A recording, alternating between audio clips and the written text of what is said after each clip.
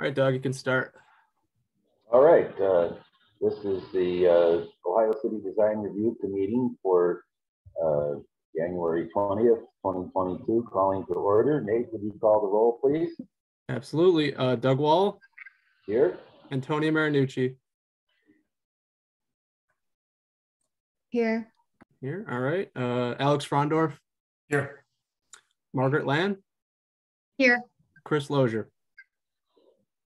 Here. Great. All right. Our first item on the agenda is the AT&T Slayton wireless signage at 2027 West 25th. And Tim Kramer, I believe, is on the call, so you can go ahead with your project. Okay, so as Nate alluded to, this is for AT&T Slayton Wireless at 2027 West 25th Street. We are proposing a remote wired letter set at this location. It would be a 2'6" globe and 18-inch AT&T letters.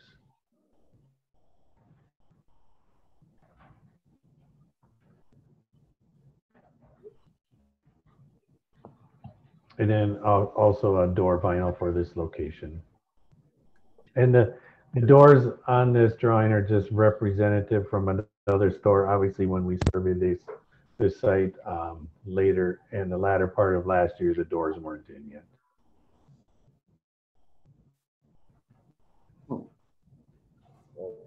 Appears to be the former Market Plaza. No longer exists.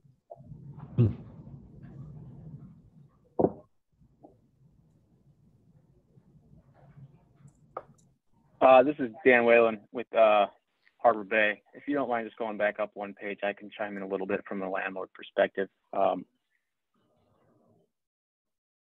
So this is for the facade along 25th Street. From our perspective as landlord, what we're requiring is no backer panels, no raceways, nothing like that visible. So all of the letters that you see are pin mounted individually for a clean look. That'll be standard across any and all signage that we have on the retail storefronts for the project in total. If you recall, I think one point in time we discussed foregoing a sort of master signage program for the whole project, just due to kind of the nature of things that are happening and all the moving parts. So I figured it would be a little bit more productive for people to come in and present their stuff individually. So this, at least internally from our standpoint, has been reviewed on our end and approved versus against the aesthetic that we feel is appropriate. And so I just want to give a little context to that. So from that standpoint, this meets and would probably be pretty typical of things that you would see other retailers bring through on our project.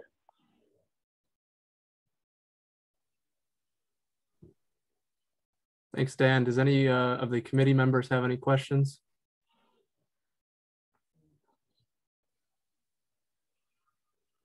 No, and Nate, for the record, I like to note that I am recusing on the first two agenda items, this one and the next one for intro. Okay, thank you, Alex. I'm having a little trouble. So I have a, go ahead, Doug.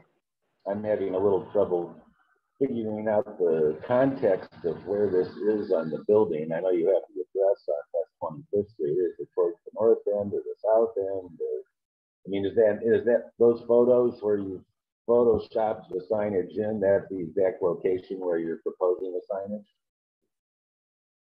Yes, that would be the location that the sign will be installed at, correct.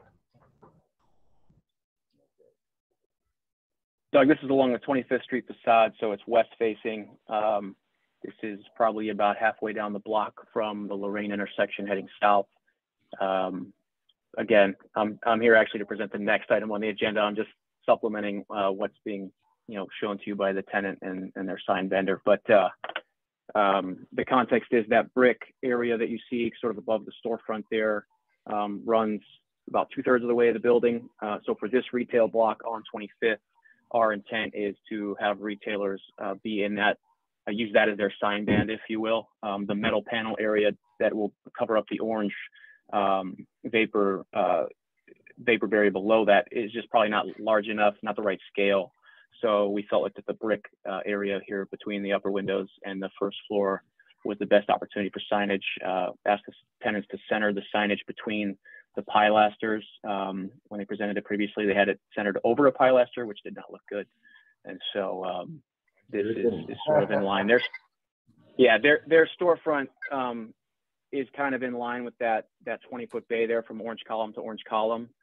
So this is pretty much directly above where their exterior exposure is going to be. And then anyone adjacent to them would have signage of the same height in that same brick sort of banding. Okay, so if I understand this correctly, there's only two components to the signage. There's this face-mounted sign, and then there's some final letters on the entry door. Is that correct? That is correct. So it appears that there's an overhang in front of those stores, much like you have in a typical shopping plaza, like the market plaza there. So you're not going to have any ceiling-mounted signage along there to supplement this. So you're just going to go on the sign face of the building and on the glass. Is that it? Yes, that's correct. Yeah, there is no overhang. I mean, there's a small projection of the brick itself and the metal panel below, but it's not a true kind of canopy there. So it's probably inset, about 6 to 8 inches from the shadows. Okay. Yeah. And I guess of note, we're putting it on the tenants to kind of present their own stuff. So it just so happens that I'm on the call today for something different. But what I can do is the next time a tenant comes through, we can provide larger contextual imagery for the status of the overall project. Because I do agree that these little snapshots aren't the most helpful in terms of presenting how it fits into the larger scheme. Okay. Well, this seems pretty straightforward and looks appropriate to me. Does anyone else have any questions or comments? Yeah, I have a question, or I guess comment. Can you go back up to the other slide? So the height of the brick portion is 3'1". The circle of the AT&T logo is 30 inches, which would leave about 3.5 inches above and below the circle. And I know it's, doing a Photoshop on top of a photo like that is hard to maybe get the scale completely accurate, but I'm wondering if looking at that Photoshop that the sign might be a little bit like a hair maybe too large for the overall scale of the height of that brick piece. So what's the thinking in terms of the size of this relative to the typical sizes that you have? And is there a size lower that maybe allows for a little bit more breathing room above and below the sign, so that so it doesn't feel like it's crowding the brick face as much as it appears to in this image? So the proposed sign that we have shown is a typical sign that is used at various locations. And it is a small sign already, obviously, because of the ratio between the globe and AT&T. The AT&T letters are a bit smaller already than the globe. There would be a custom size that we could go down a couple of more inches to give that a bit more breathing room. But also, when AT&T reviews the branding, they are very particular on the clear space. So, this does meet their clear space. And I understand what you're saying. It looks tight up there, but I think there's, the globe is going to be a bit tighter on that sign band, but AT&T gives it more breathing room also. And, it's a small letter set already compared to other locations. So I think we would like to move forward with this size, if that's, if that's acceptable. What do you mean a smaller letter set? You mean there's additional characters on some of the more typical signage? Can you or the repeat size that? of balloons. Can you repeat that one more time? I guess you said it's a different letter set than a lot of their signs. So I'm just kind of asking, what does that mean? Does that mean No, it's a AT&T no, might be here, or? It's a smaller letter set than most locations. Most locations, they obviously have a bigger sign band, and they might have a typical letter set is probably a 3'4" globe with 2-foot AT&T that we do at a lot of locations, or even larger, depending what obviously what the city allows and what their sign bands look like. I see. So you're just referring there to the overall size of the circle and the text. You're not. Yes, correct. Text. Okay, I see. Well, I agree that I don't like the way the circle crowds the edges, but it doesn't extend beyond it, and the letter character height is small enough to provide more breathing room. So since the circle is just a circle and it only gets close to being tangent at the outside, it doesn't bother me so much. If letters were that had that kind of relationship to the edge of the sign band, then I don't think I would like it. But I think personally, I think I could live with that with this particular design. Yeah, I would tend to agree with Doug as well. I think the only consideration would be the precedent moving forward for additional signage as sort of tenants provide their proposals. And I just want to I guess keep that in mind as we continue with the reviews of additional signage moving forward. But I agree with Doug. I think it's acceptable as is, though I would like to see a little bit more breathing room. And as long as this doesn't set a precedent for overcrowding of the signage along that band, moving forward for other proposals, I would be okay with accepting this as is. Well, I think as long as we've stated that on the record as part of our discussion, that if others follow and say, well, you let this sign be so close to the borders, we clearly discussed this and said that we only approve of this because it's the circular shape and it only, that becomes close to the edges, at a single point. So I think we've stated our case here.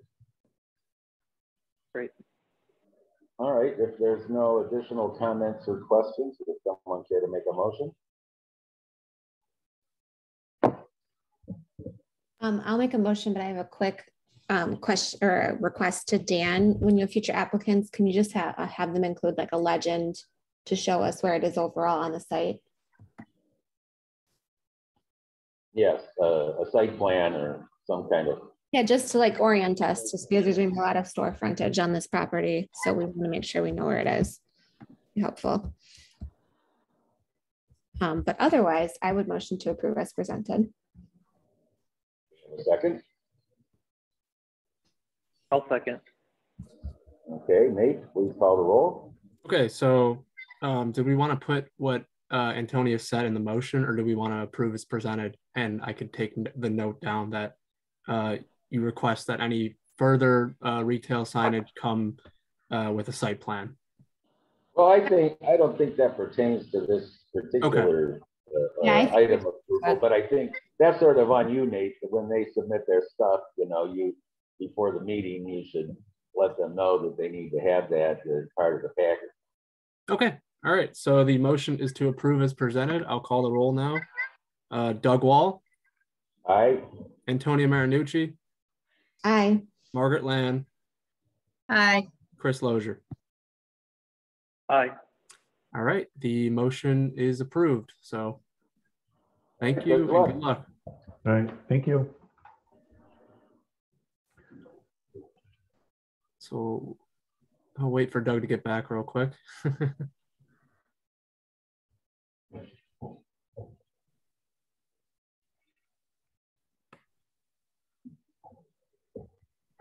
Okay, so our next item on the agenda is the West 25th and Lorain intro patio and public park space. So Dan, you can take it away.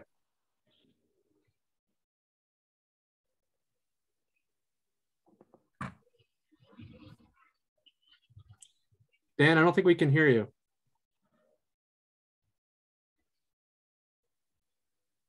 But I don't see that you're muted, so. Some other technical issue involved, apparently.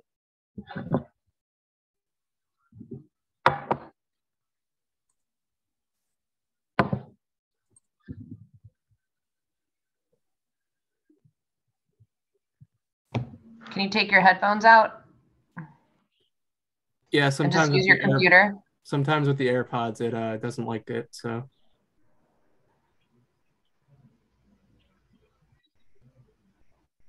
Can you dial in?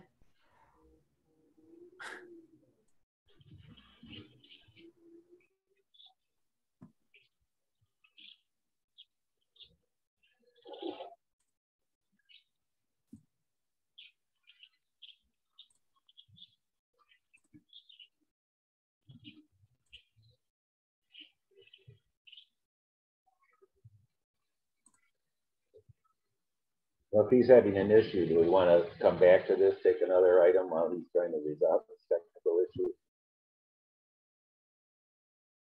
Give him a minute here to get back in.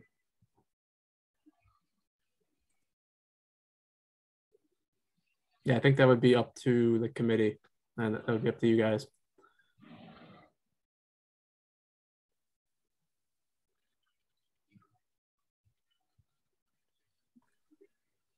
Can you hear me now? Yep. Yes. All right. I don't know what happened because I'm doing the exact same thing I just was. But anyway, off and running. So we're bringing back an isolated portion of our site plan here for the first floor and a partial area on the second floor that we made amendments to as part of some restaurant design. So if we can scroll to the second page.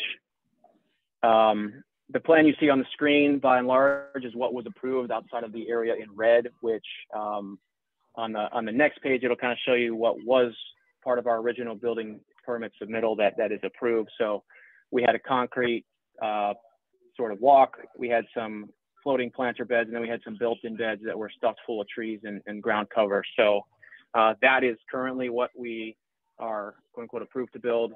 And then going back to that earlier slide, one page up is kind of what I'm bringing through here for approval. So that's the first floor. There's a second floor element that involves a trellis that we'll get to later in the discussion, but go ahead and scroll.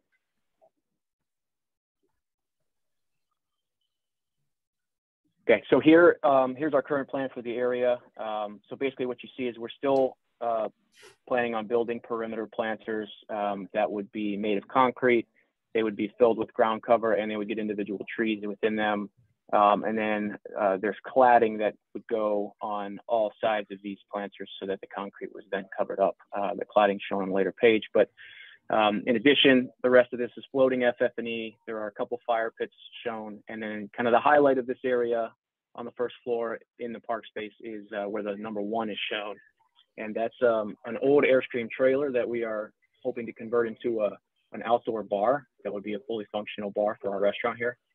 So there's photos of the one that we purchased before any improvements are made, but I can talk through that a little bit as we go forward. In addition, at the corner of each of these planter beds where the trees are shown, we will have some steel posts that we have some catenary lighting strung from to kind of go over top the tables that are being built in to the corners of these planters. So in addition to being clad with wood and filled with trees, we're using the planter edge as a bench seat that'll kind of form an edge to the patio and just make this a little bit more intimate since it's sitting in the larger, 35,000 square foot open space outside of the building.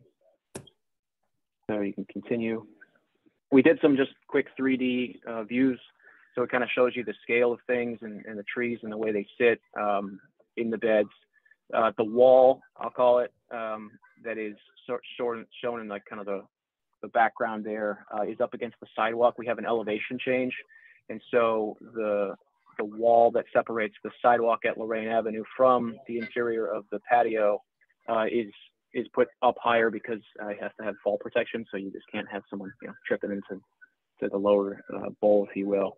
So that comes up about 36 inches, I believe, above the sidewalk level. Has a planter that sits on top that will be sort of strewn with some ground plantings and some small shrubbery. There's 2 planters in the center of the patio that are actually formed with concrete, and then they get a wood tabletop that wraps around them so that we can have seating. And then that sort of hunk in the background at the moment that doesn't really have much design to it is the Airstream trailer massing. So as you scroll down, you'll get a couple different viewpoints of the park and the patio as it's sort of the scale to the building. Keep going. This would be kind of coming down the steps from Lorain Avenue into the area. So is the entire plaza there, whatever it is, 3 or 4 steps down from the sidewalk level? There's different grade changes. So a lot of the plaza is, and that's just kind of the natural site grading that we had to deal with. So Lorain Avenue is actually the high point of the site, and kind of the V shape of the building is the low point. So there's a lot of sloping that happens inside the plaza itself. So you'll have various walking paths that meander and actually slope inwards to get all the grades that we needed to hit. But yes, generally speaking, the Lorain Avenue sidewalk is up almost 3 feet from the lowest point of the interior park. Okay, thank you. So this is a good point to kind of freeze and talk about the change that we also are proposing for the second floor. So this is looking back at the eastern wing of the building. All of this is constructed at this point from a building standpoint. So the portion sort of to the right of what I'll call that opening, where you kind of see a wood slatting going across from the taller piece of the building to the 2-story piece of the building. Originally, that was going to be 2 apartments that were just going to butt up into that sort of projected lower 2-story piece of the building.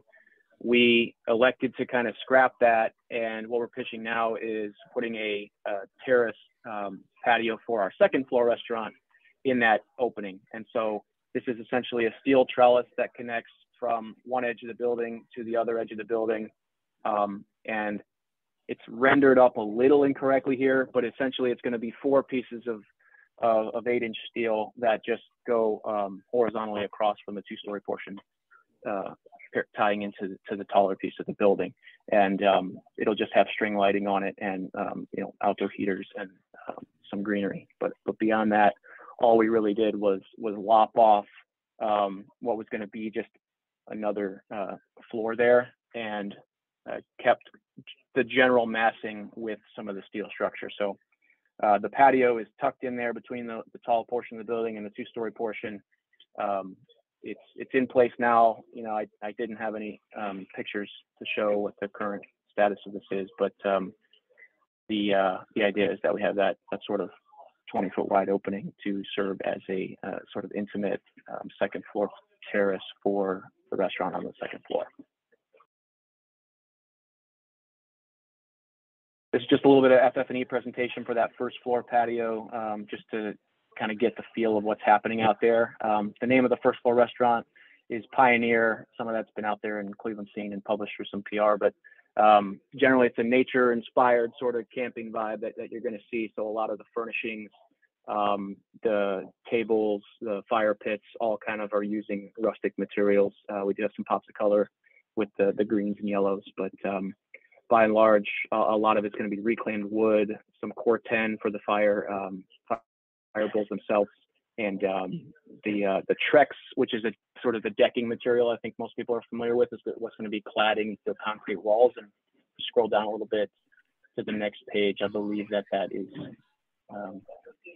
shown. So basically, it's a wood look panel that runs in 8-inch wide slats that'll be adhered to the concrete. The finish we're proposing is the sort of lighter brown that's boxed in there on the bottom left, and that would clad all the concrete sort of jagged planter walls that you see on plan. The Airstream itself. So we found this beautiful 1968 Ambassador trailer in Medina, excuse me, and we bought it. So we have it. It's in the shop right now. It's being modified. Largely, though, we would like to keep the finish sort of in this rustic kind of found condition. We will be cleaning up some of the details. So the awning, for example, would get a brand new green polyester awning that would come out over our ordering window. We're going to cut a big hole in the side where those two windows are popped in. The blue would go away and be refinished. And then the rear of the Airstream would actually become a door so that our staff could access this trailer for, you know, filling beverages and ice and all that kind of stuff. So, but generally, we're not going to polish it. We're going to clean it up a little bit, kind of bring it into the 21st century, but kind of leave a little bit of that found nature of what you see on screen. So there's a couple different shots of this, I believe. This is one angle, but on the next couple pages, there's other pictures. And again, it goes along with the nature of the restaurant. What we're trying to be here, some other details unrelated to the architecture. It's an all wood fired, very casual spot that has 180 seats interior, seats about another 120 on this patio. We plan on programming our park in tandem with, you know, the West Side Market, with Ohio City Incorporated, with some various neighborhood seasonality as it pertains to doing more things that kind of aren't just for residents, but are more for the neighborhood at large. And so this patio is kind of just a large piece of the overall park that we want to do something fun and special with. And so this kind of gives a little example for what the finished condition may resemble. It's just an inspiration photo, but generally captures the idea behind what we're trying to accomplish. You're going to leave the wheels on? So we're going to take the wheels off and then reapply them just for aesthetics. So it's going to look like it's sitting on wheels, but the trailer is not going to be. It won't be mobile any longer. No. And so this last page here is actually just the structural details from the second floor trellis that I pointed out. So it's essentially just a frame. So each of these horizontals, there's 4 of them, and then 2 posts running vertically to support that will be the frame of the trellis on the second floor. It'll just be steel, and it'll be painted to sort of match the exterior color of the building. That's everything. So I can answer your questions. I'm sure there are some, and how do you provide any extra clarity? Operating? In other words, like your little inspiration photograph doesn't show any bar stools. Yeah.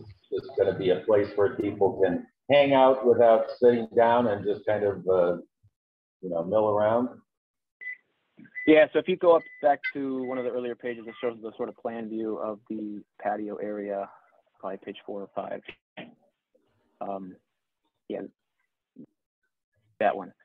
Essentially, it's an outdoor bar to serve the patio, and you can order at the Airstream, but not necessarily have seating at the Airstream. So you'll kind of notice a lot of the tables are built in around the perimeter. We've got obviously free floating tables that we can move around, but generally speaking, this will be kind of a walk up, order your drink or your beverage, and then kind of go back either to your table or to wherever you're standing.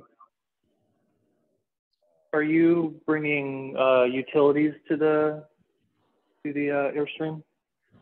Yep.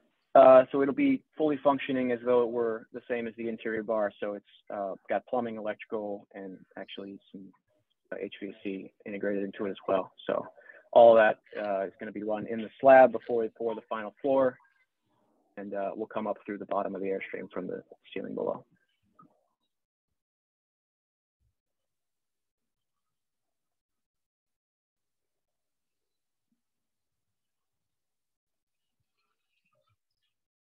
Well, I have to say I like the concept in general. I like the amount of trees that you're proposing in there. Can you tell us, have you gotten as far as landscaping to select a tree species? We have, at least we had preliminarily we had to place orders with the nursery, but we're kind of following the script of everything that we've done elsewhere the last time we presented. So stuff that will kind of integrate well. At the moment, I believe the trees that we spec'd in these planters are really beautiful autumn maple trees, so they'll turn a bright shade of red. They will not be, they'll be big, tall canopies at some point in the future once they fill out, to be really nice shade trees for the perimeter here. And we have some of those scattered in other beds as well. So amongst the stuff that we're doing throughout the patio, or excuse me, the plaza at large, it should integrate pretty nicely. Good. I have a question about, I agree. I think this is a really neat concept and can't wait for it to open. I have just a couple of clarification questions. So you have the steps coming off of Lorain. So then the accessible means to get to the patio is from what's labeled as 3, the pedestrian path? Yeah, so that 3, and it might help larger to go actually pan up to the previous page. It shows kind of a scaled out one more. So that long walking path that's kind of covered up there where the 3 was shown cuts all the way through the sidewalk. So that does incorporate the slope we needed to get the ADA accessibility, not just to the patio, but into the restaurant as well from street level. Gotcha. Okay, cool. And then can we go back down to the rendered plan? So at the steps, are you anticipating any, I don't want to call it security, zone, or is there going to be anything that either a hostess stand or anything that prevents people just walking in, or what's the anticipated flow from that side? Yeah, when the patio is kind of open in warm seasons, I think we would have a host stand to greet you at the street. I don't know that we'd go full-fledged bouncer, but for in terms of checking IDs and sort of that thing. And at this point in time, globally speaking, the park, while it's all privately owned by us, we are treating it as a quasi-public space. So I think that's going to be a little bit of a touch and go, how we moderate that and how we keep it from, just getting to be something that it's not intended to be. But as for this right now, we're not anticipating any gates. We're kind of just going to do it operationally with staff and deal with things that way until, there's a reason that forces us to do something differently.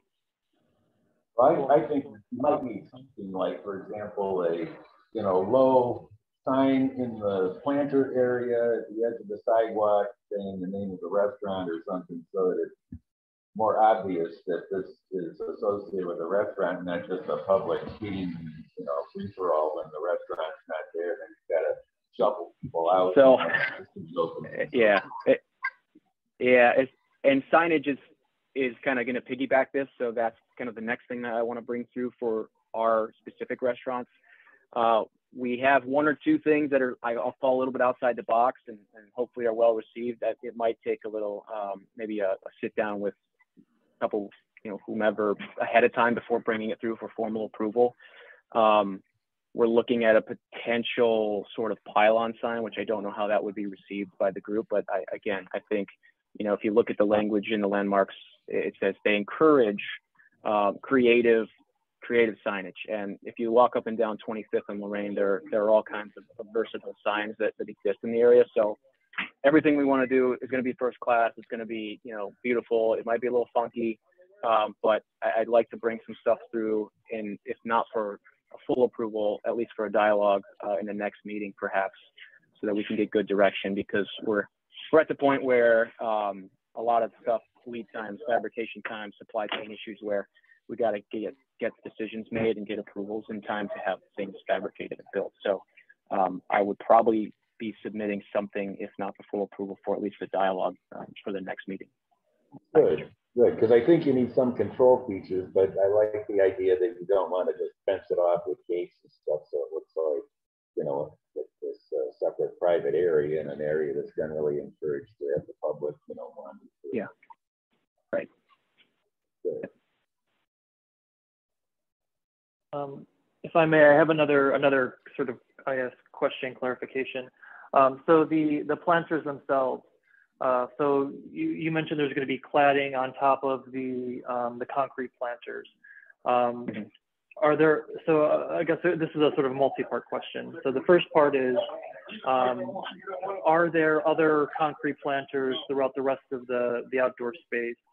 Will those get treated similarly, or will they be sort of, or differently, or will they be left as concrete planters? And then the second part of that question then is, the planters that we're looking at here, are they clad on all sides? So including the faces on the street? They are. And as far as the rest of the plaza goes, the intent was always to have finished concrete on some of those. So it's just a different finish altogether, different concrete mix, a different everything. So these, since the intent was not to have them be finished, the concrete mix is actually not finished quality. So we wouldn't want to see it exposed anyway. So yeah, all perimeter sides, both facing the street, facing that sort of walk where the number 3 is shown, everything would be getting that that sort of Trex cladding that you saw in the warmer wood shade. As for some of the other planters, while they're exposed concrete, they do have timber benches that'll be kind of built into them, or in some cases on top of them. And a lot of that is using either reclaimed wood or leftover mass timber from the building construction, which is kind of a cool feature, right? So, because if you walk around the building, you can't necessarily tell that it's a timber structure. So we wanted to bring some of that to the outside so that other people could enjoy it and see it and check it out a little bit. So there's a mix of materials. I think all of it, for the most part, is very thoughtful and integrates well with one another. Nothing should clash. And generally speaking, I think it adds to a little bit of the flavor, so everything's not feeling like a concrete jungle. Yep, gotcha. So you mentioned there's sort of 2 different finishes of concrete that is being installed depending on kind of where it is and if it's going to be covered or not. I'm just thinking, 5 years down the road, 10 years down the road, if there's a change in the theme of the restaurant or something else happens where you no longer want the Trex and you remove that, I guess one consideration is, how does that get treated, over the lifetime of the building? And does it make sense for that concrete finish to maybe be the same as the rest, and you're covering it in such a way where it can be removed later? And then, maybe it allows a little bit more flexibility with how that space is used, down the road. I guess short answer would be that the planters are not structural in nature, so they could possibly be removed entirely if that were ever the case, and knocked down and pulled out completely. And I think it would probably be a fairly expensive endeavor for if some other user came along in a decade to do all that. So I think it's well received. It's kind of one of those things where obviously our intent is to operate this in perpetuity or as long as humanly possible. With otherwise their business plan's kind of not viable. So I think the short answer is sort of have to deal with that sort of thing when and if it arrives. Yep.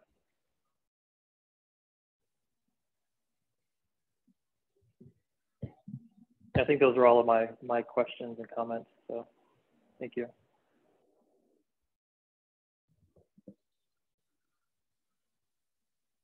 And I don't know if this matters for the record, but due to the nature of some of these changes structurally in terms of the architecture too, Landmarks has told us that they would administratively approve these changes if design review felt that they were within the context of the project, just because of the fact that they're not major. I mean, there's detail, but they're not incredibly major when you're talking about the scale of the overall. So. So we would appreciate, a vote in a positive direction just for the timing and sake of where we're at in the construction schedule and getting everything complete. So thank you. Okay, are there any other questions or comments from committee members? Okay, the chair will entertain a motion at this time. I would be happy to make a motion to approve this as presented.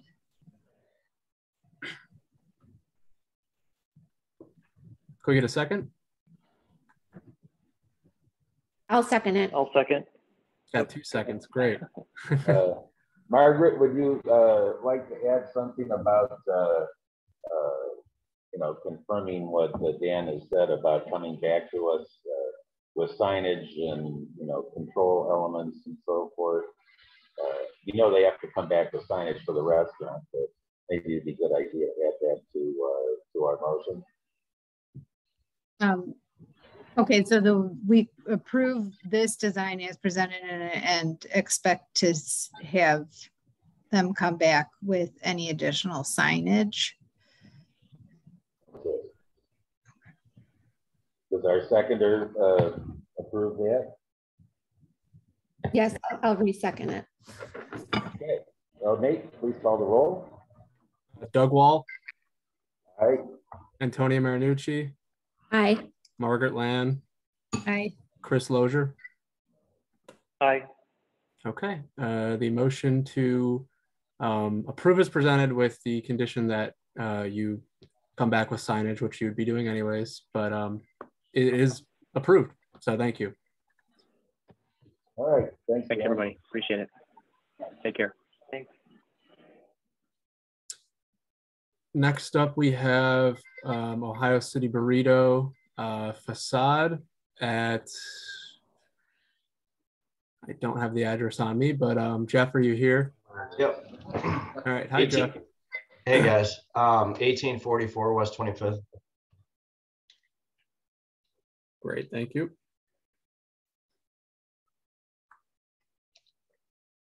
And I mean, you can go ahead whenever. Oh, okay. Yeah.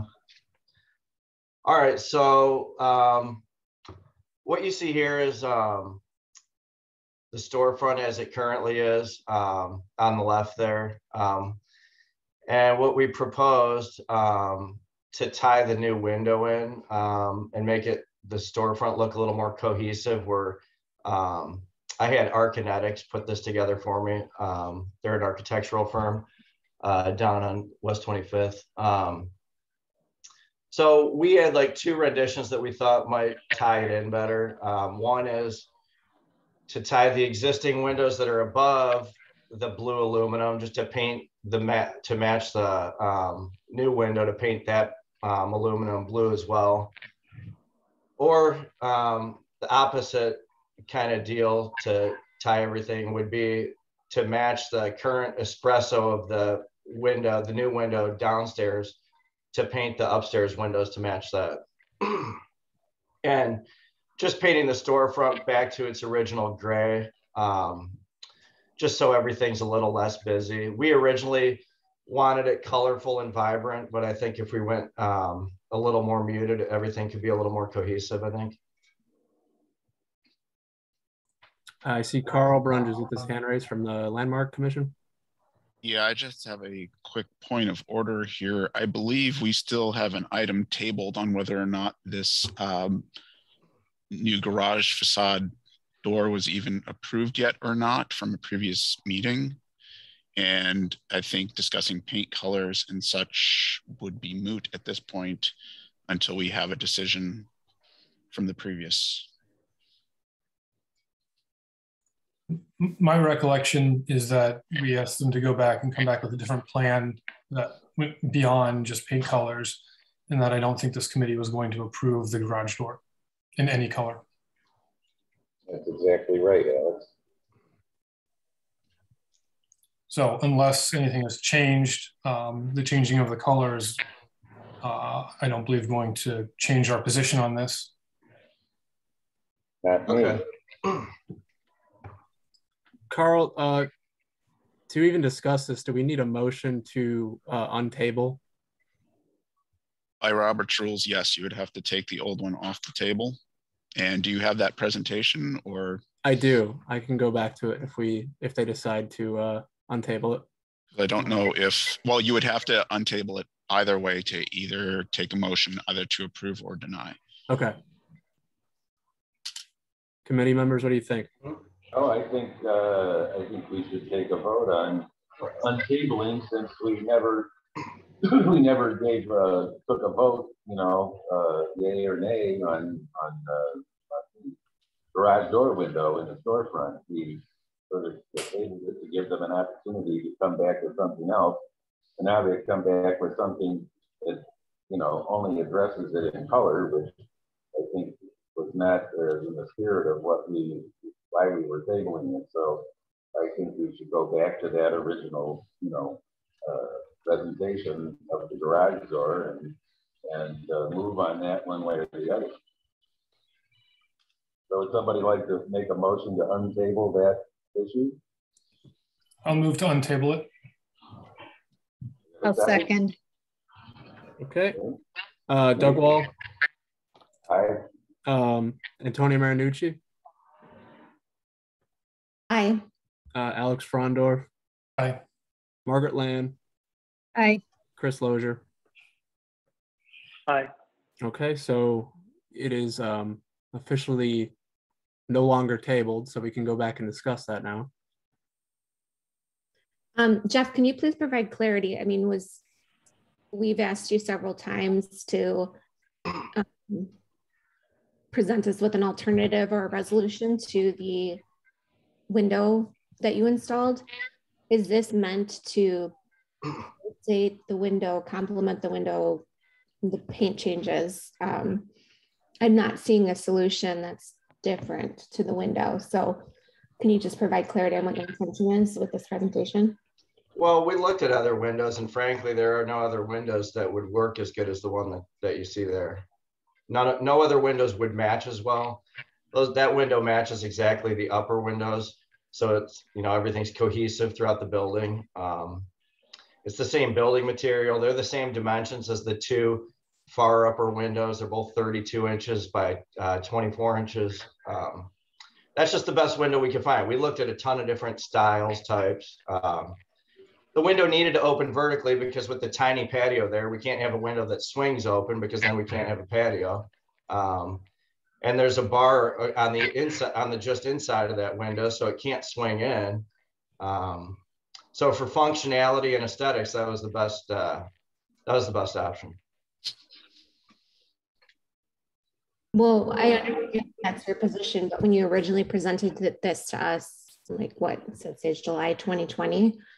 We did not approve the window yet; it was still installed. So I think we right. Well, with COVID and the CDC and our space being so small, we needed ventilation. So that's why we moved quickly on it. But you knew that we weren't going to approve. We didn't approve it. I don't know what you're asking. I'm saying that you installed a window that wasn't approved at your own risk. Okay. Well, I'm telling you, we could make some changes to make it look just as good, if not better, as the same exact window across the street at Town Hall. And we also have the same windows that passed design review at our Lakewood location. Okay, well, your Lakewood location and Town Hall are both not applicable to this property as well. It's a little applicable. I'm just giving you some context that it does work. It can work in some locations, but not every location. Right, and like across the street at Town Hall. We don't think it works at this location. Right, like across the street at Town Hall in the same neighborhood. You also made those same exact points when you originally presented this in 2020. Huh? You also made those same exact points when you presented this originally, and it still was not approved. Okay. So I can appreciate I can appreciate what you're trying to accomplish by bringing those up, but it's not how this board views the project. We have to take every single property on its own. And just because you did it in Lakewood or someone else did it in a different building across the street does not give you free license to do it without approval. Okay, well, I think for a lot of the reasons that I've mentioned, I think that I'm asking for your approval today. Okay, well then I will make a motion to not approve as presented. Second. I will second that, and Nate, for the record, I would ask that our reasons to landmarks be made explicit, that this was installed without approval, that we indicated that it would not be approved. We asked for and gave ample time, and I would ask that you put in the record the exact number of weeks we gave. I believe it is many months of time, and that the applicant still came back with the exact same design, albeit simply changing the colors. And that this is not appropriate for this building per the Secretary of Interior standards. And I think that should cut it. So with that, I second. So the motion is to deny. Alex, I got that down, so I'll make sure to put that in there. Thank you. I'm going to call the roll. Doug Wall. I vote no. It's the motion to deny. Oh, then I vote, I vote yay. So that changes your vote here? Correct. Yes, okay. Antonio Marinucci. Aye. Alex Frondorf. Aye. Margaret Land. Aye. Chris Lozier. Aye. Okay, the motion to deny is approved. So, your next step, if you, still think you want to pursue this, you can go to Landmarks and see what they say. All right. Thank you. Our next presentation is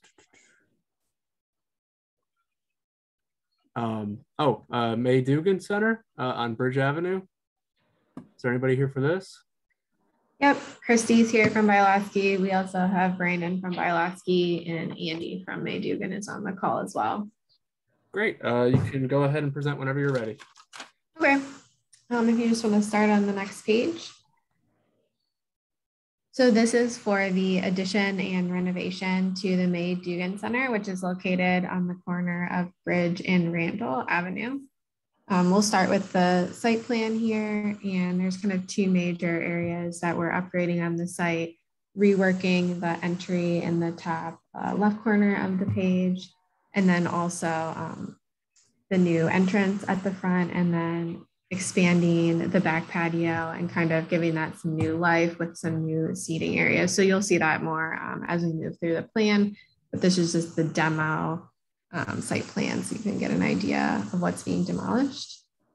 I'm going to go to the next page.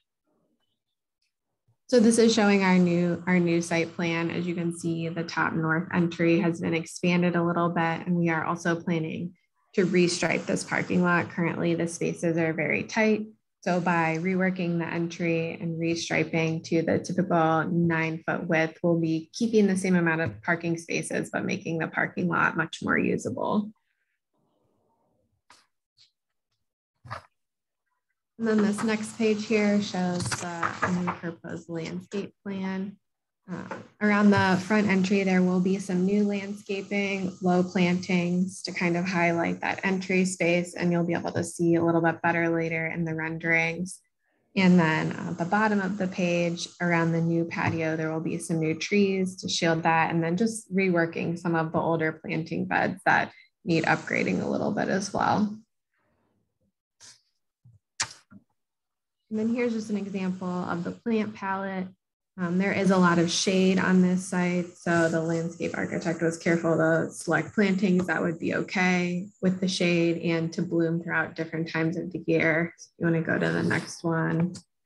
That just kind of shows the overall planting schedule and how that will work with the different blooming.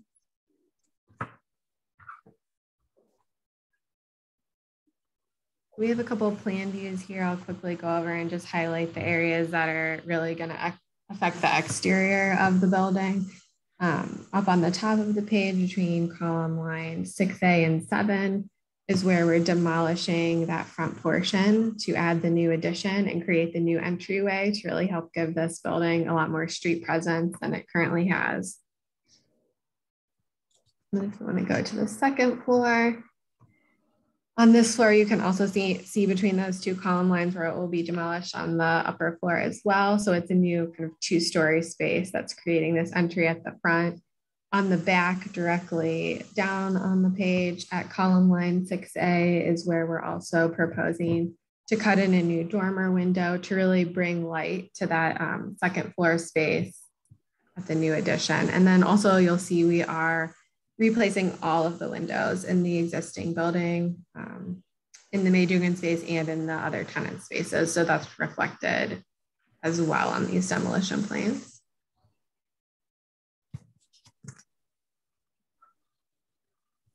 And then this is the first floor proposed plan for the May Dugan space. So you can start to see that new vestibule up the front, the entry that we're creating, And then there's a couple other exterior changes. We are adding a new door on the bottom left side of the page to really help them with their programming for their food distribution. So this will create a better flow throughout the building. So we'll point that out when we get to the elevations as well. And then here's the second story where you can see the new community room up at the top in the dark blue color and the new dormer window that we're proposing directly adjacent to that community room space.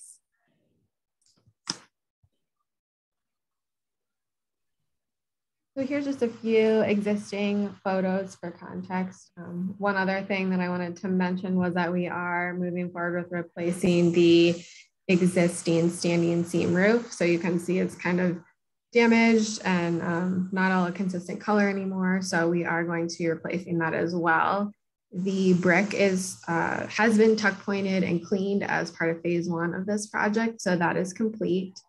That top right photo is the current front entry. So as you can see, there's not really a good sense of entry or a lot of signage here for people that are driving down the street. So that's our main goal here with this addition. And then the bottom left, right photo is where the new dormer will be in the back. And we thought it was important to bring some emphasis to that as well, because most people that park at the building are coming in this back entry. So that is the bottom right photo.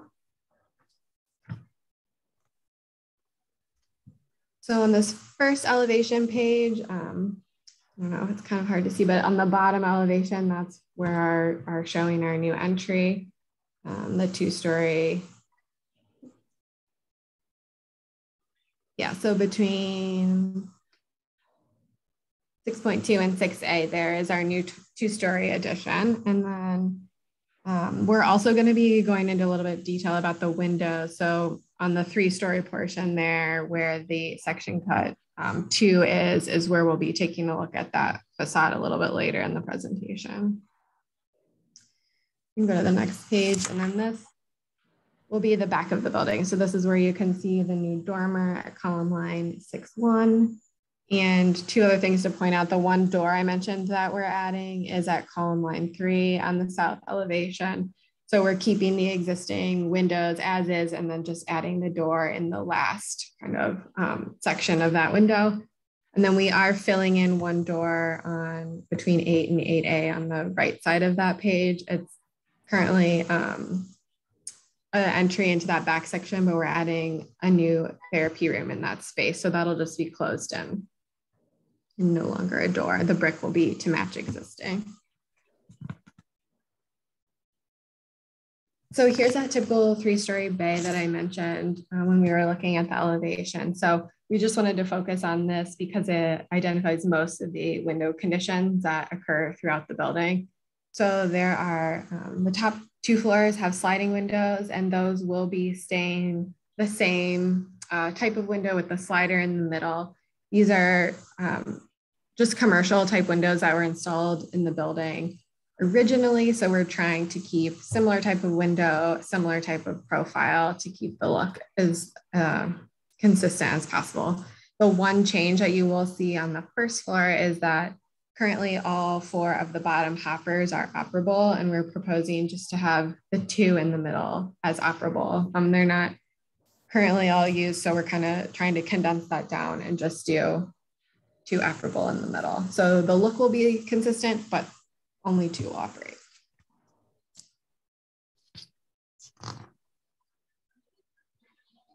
So on this page, you can see the profile for the hopper windows, and it's very similar to the existing. It's a little bit smaller. Instead of a 3-inch spacing, it will be a 2 1/4-inch mullion, but with a similar look with the band in the middle and then the horizontals.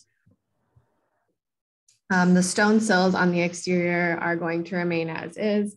We will be needing to replace the interior. They're just like a laminate sill right now. So we're going to replace those with new all the way up, but we're maintaining the exterior stone sills.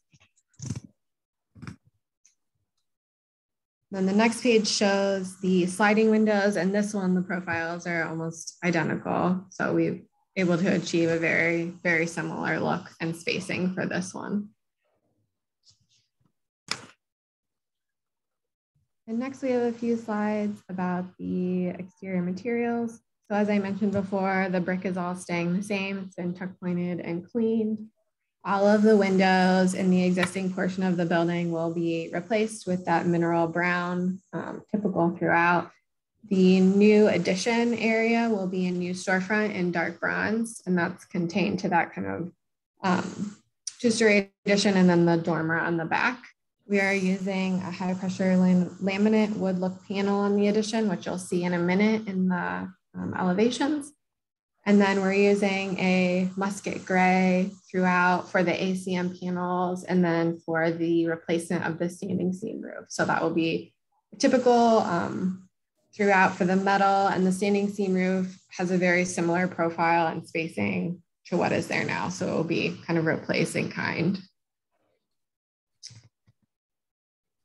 So we have the other elevations here, but same thing, kind of pointing out the different materiality. This side is all the mineral brown, typical window replacements, standing seam. Just kind of flip through these if you want. And there are some existing stone copings on each of those brick kind of vertical legs that come out, and those are remaining as is, and they have been caulked and cleaned up. So those will stay. And there's the last side elevation there. There is one large window that goes up that stairwell, and that will be replaced with the same window system that is for all of the other existing exterior windows as well. Okay, so here's our rendering of the front. As you can see, that old vestibule has been taken out, and we're providing this new kind of two-story beacon, which provides much more of a sense of entry when you're driving down the street, really welcoming people into the building. And you can see here we have two new pieces of signage, which we'll show you a little bit farther in the presentation. There's the signage at the entry of the building on the pedestrian level, and then a new monument sign kind of further out. And I'll show you those a little bit more in detail as we move on. And then here's a rendering of the backside of the building with the new dormer that's proposed above the entry on the back. And then you can see we've kind of reworked that patio area a little bit as well to provide some more trees along the edge and some additional kind of more private seating areas. So here's a plan showing the different signage. You can see the monument and the entry sign that we talked about. And then we're also proposing a few along the back. So if you're driving down Randall currently, there's no signage. So we wanted to add a street level sign on the building to kind of help people find the site a little bit better. And then once you get into the site and have parked, we're proposing a new directory sign that lists out the other tenants that are in the building as well to help people find their way. So we'll have some elevations of those coming up. So this is the entry that you saw in the front of the building.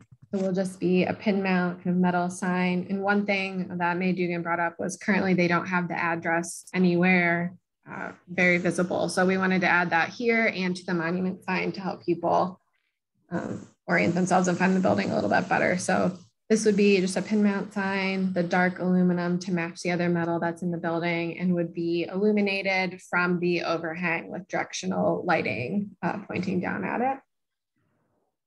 And then that's that wood look high pressure laminate panel that you're seeing in the back.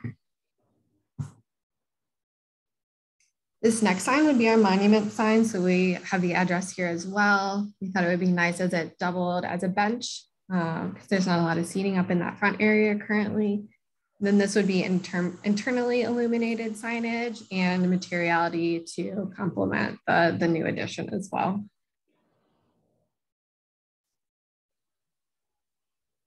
And then this is the directional sign that would be on the back side of the site, listing out the programming that's in the space. And this one would probably be illuminated with landscape lighting, pointing up at that. Again, carrying those same materiality throughout all of this.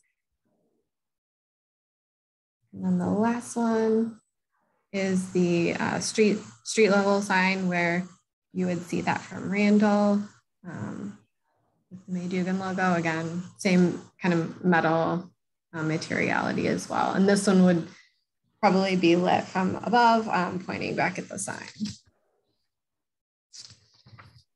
I think that's the end.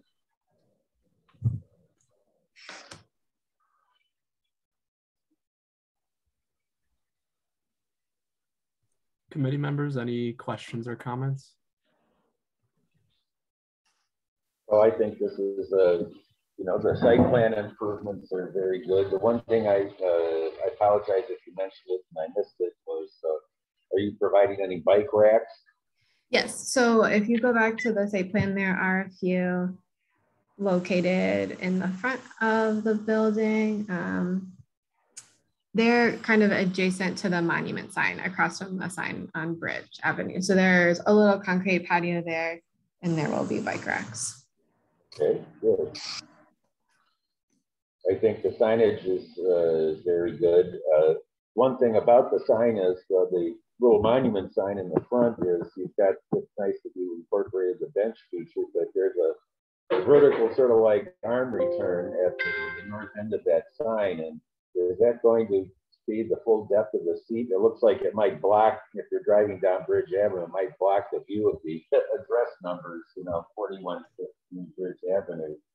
Sure. I don't know, but it just occurred to me. I saw his legs sticking up there. I said, oh, I wonder if that's... Yeah, that's a good, if you want to go back to that one, we can study kind of how that view works. I don't go back down the other way.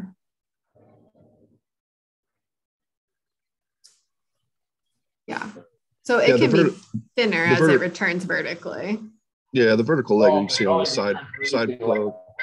No, not an arm end to it. Okay, I see what you're doing. No, it's centered to the sign. Okay.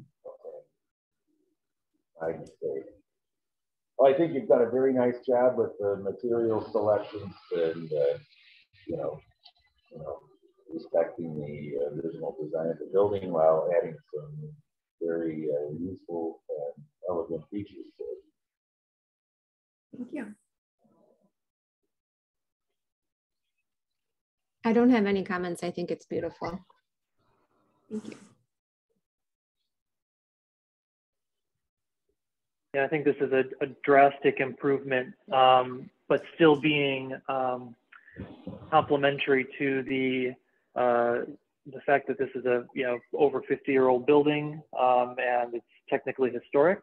I think I would also agree that this is it responds well to the existing building, and it provides, to your point, also a real front door and a presence on Bridge, and the rendering is very appropriate for the weather we've been having, which yes. is nice. I do have one question. So the color of the standing seam metal roof, is that meant to match the existing, or is there a change in color from what's there now to what's being proposed?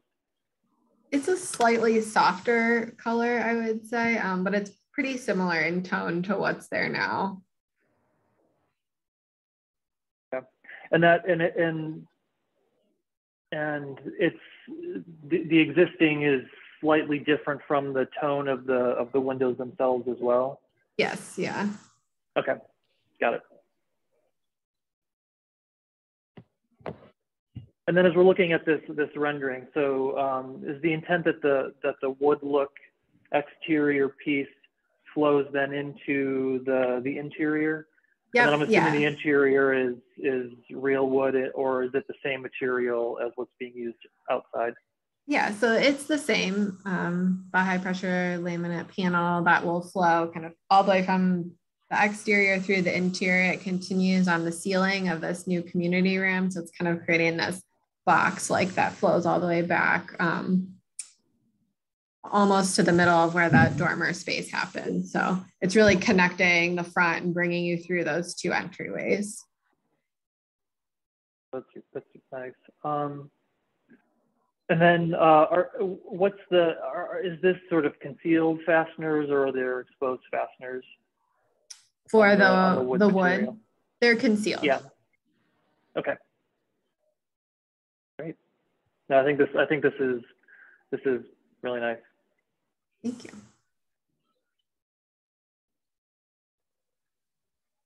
Would any other committee members like to comment, or do we want to make a motion? No, I guess I have one more. Oh, sorry, I have one more question. So the monumental sign, is that internally lit, or is that externally lit? That one we were thinking would be internally illuminated. And then I guess the question that I would have is the building sign that goes on sort of the faces, or that you're able to view from Randall. Right now you're showing that lit from above. Was there any thought to having that be internally illuminated as well, or was it just the determination that it would be lit from another element from above? Yeah, so there's actually an existing wall sconce or floodlight that's located where the signage is proposed on the building. So we thought we would make use of the existing electrical and provide more of a directional sign on that, or at least light that rake the sign rather than internally illuminate. I think this is a secondary sign with respect to the building. So I think this one not being internally lit felt more appropriate to how we're addressing the directional signage also at the rear of the building. Gotcha. And I think also, if I can also sort of infer that the light above will also help to illuminate below, the site or whatever is below. So, okay. Correct. Yeah.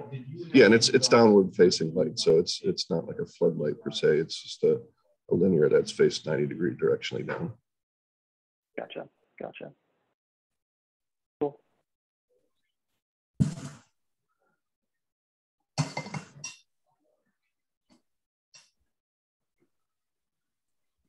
Any other comments or questions?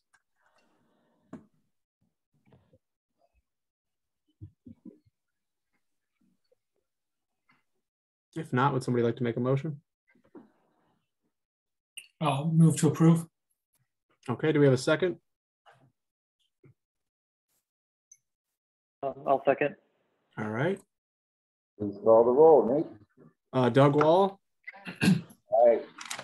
Antonia Marinucci. Aye. Alex Frondorf. Aye. Margaret Land. Aye. And Chris Lozier. Aye. The motion to approve as presented is approved. So thank you. Thank you. Thank you. Our last project today is Antonia's. And I'm wondering if we're going to lose quorum because we would only have. No, we'd be good. Never mind. Okay. So the last project is 1466 West 29th, the new construction. I believe we reviewed this conceptually before. Yes, we have. I'll turn my camera on so you guys can see my very tired, pregnant face. Okay, so yes, we're back for final approval for 1466 West 29th. It's a single family home located right south of the transformer station. The lot is currently owned by Laura Bidwell, and she will be using this residence as just her private retreat space. So it will not for like a rental purpose or anything like that, just for herself. So this is the site history. I think most of us are familiar. I don't know, Chris, that you saw the concept or the earlier plans, but there was a house there that burnt down in about 2012. So currently it's in its little, you can go to the next slide, Nate.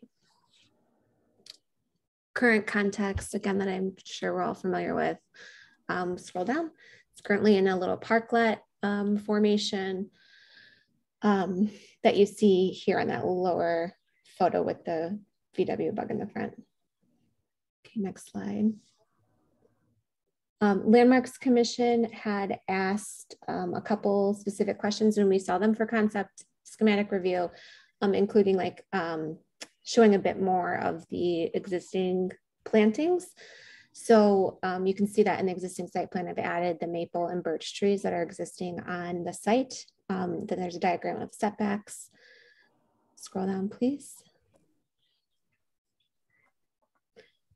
And then in the proposed plan, we are anticipating that we'll lose 4 of the maples. The birches that line the back end of the property will remain, as well as the street trees that are not on this property, but there's some pretty well-developed ash, I think they're ash trees, flanking both ends of the parcel.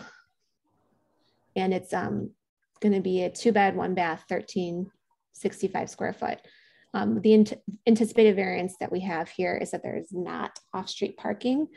Laura didn't want to create a curb cut, so we are opting to not have parking on site. Block Club voted in favor of this project. I think there was 1 person in opposition. But so we are hoping that we'll have, community and OCI support for that variance for VZA.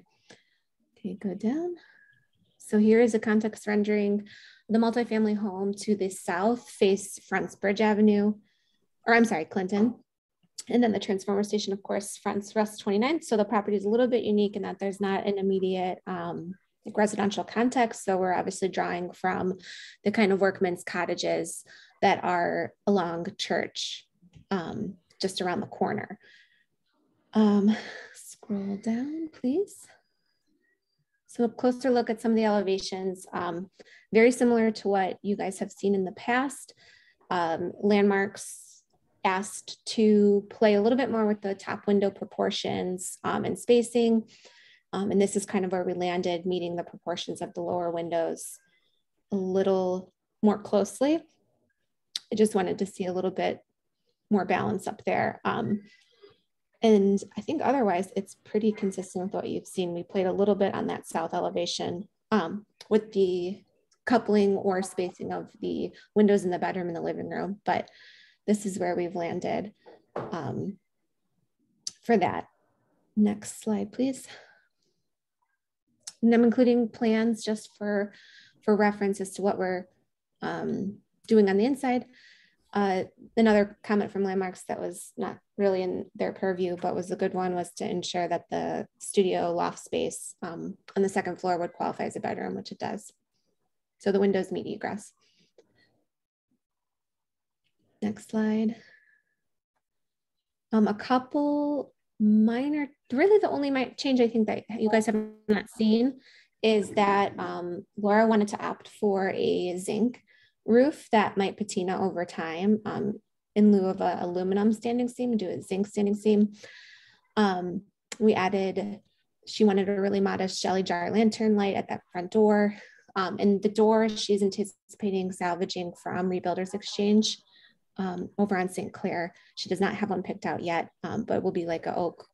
She's looking for an oak front door that would be complement the house style. I think otherwise it's the same as what we presented last time, a TimberTech tongue and groove porch. She decided she wanted to do wood cladding over a hardy board. All the porch elements will also be in wood.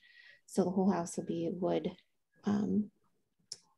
wood constructed, and she's also will have the aluminum clad wood windows in the bronze color.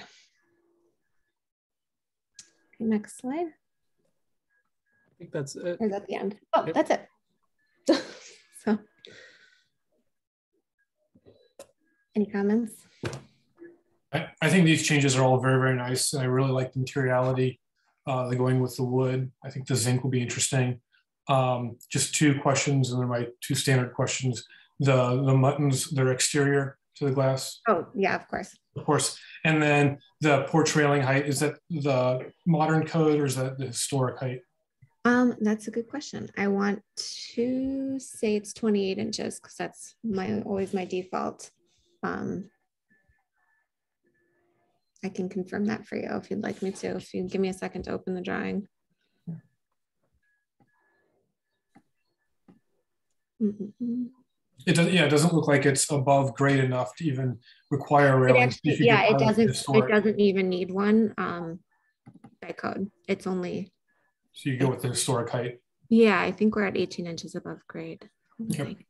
Real quick here. Those are my only comments. Thank you.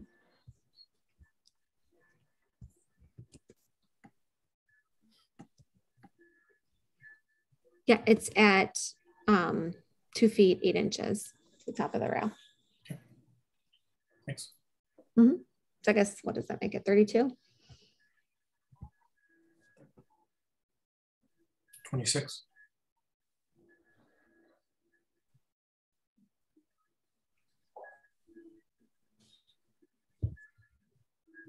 No, I have no comments. I think it looks nice. I think it fits well within the context of this part of the neighborhood.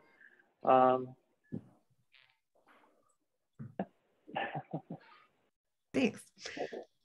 Also, I should add that we are planning to come back with a front paving material, sidewalk paving, as well as an aluminum fence at that front. So we're going to come back with both of those items.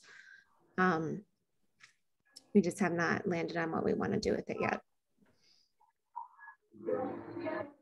But would like to move forward with permitting for the house and getting on that BZA agenda. I guess I do have a couple of follow-up questions. Yeah, is there an existing fence there now, and will that remain, or will you be replacing the fence? The existing fence that is on the south end of, there's only one on the south end of the property, which is kind of like the corrugated metal almost. Current plans are not to disturb that. The neighbor also to the south has like a kind of hodgepodge sort of situation. I think it's mostly historic wrought iron, but there might be a little chain link mixed in.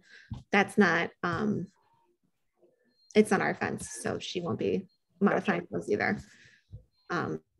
We don't anticipate in fully enclosing the front. It's more of just a like perimeter kind of idea so far.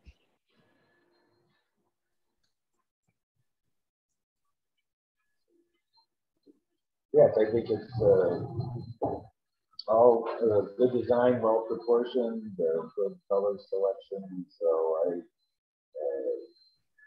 have no objections. Anybody like to put forth a motion if there's no further comments? I'll move to approve as presented.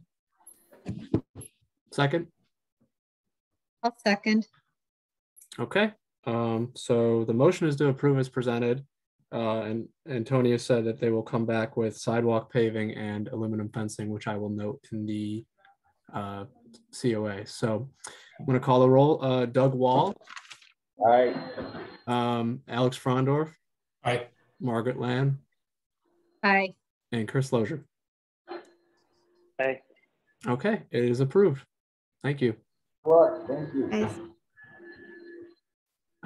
Doug, I think we can end the meeting now. That was our last agenda item.